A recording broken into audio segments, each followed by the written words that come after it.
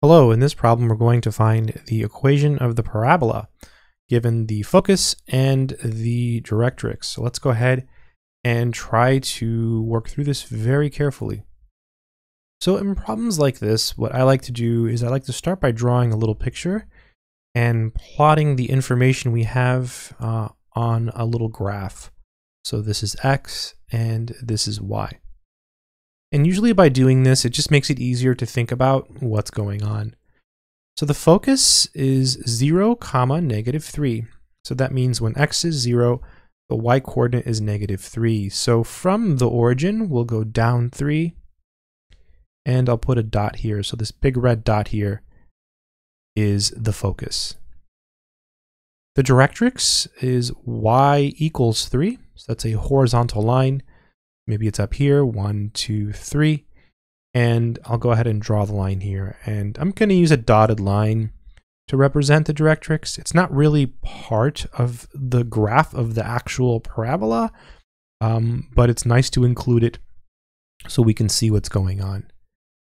And based off of this information, we can find the vertex, because the vertex is equidistant from the directrix and the focus, meaning that it's an equal distance from both.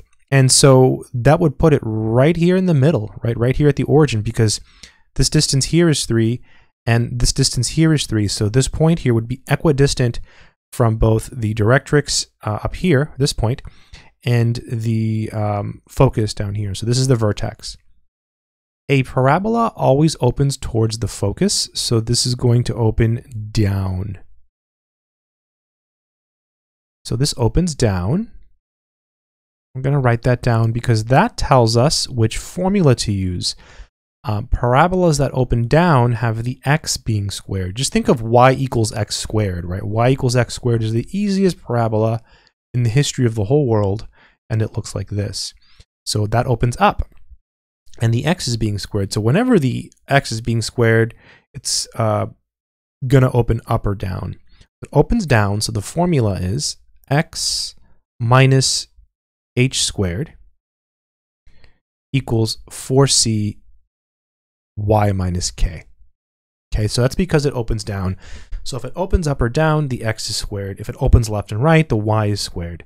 If you're curious, it would be y minus k squared equals 4c x minus h. This would be the formula if it opened left and right, or left or right rather. One of the two. It can't open both ways, right? It's a parabola. All right, so let's plug in what we have. We know the center is 0, 0. The vertex is 0, 0. So h and k is the vertex. hk is the vertex.